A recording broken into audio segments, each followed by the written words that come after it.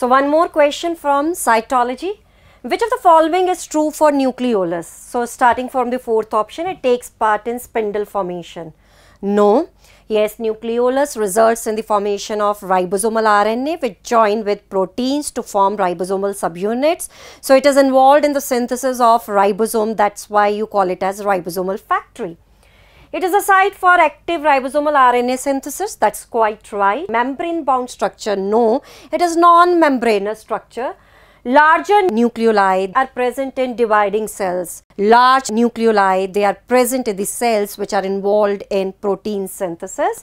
So it means the option which goes with nucleolus, that is option number 3. So that's why you call nucleolus as ribosomal factory. Now moving to the question number 104. Stomata in grass leaf are.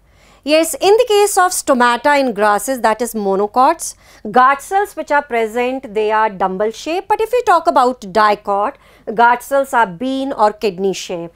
So the right answer for this question is option number 1.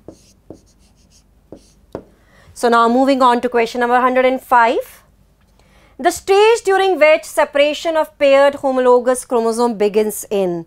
So for that we have to see what are the different stages in the prophase 1 are involved in.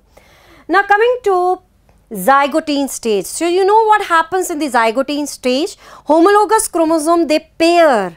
There is no chance of separation. They pair with the help of synaptonymal complex. So here pairing is going to occur. Now in the Pachytene stage, now crossing over occurs between the paired chromosome. Yes, chromosomes, they have come together, they have paired together just for the purpose of crossing over, that is exchange of segments between homologous chromosome.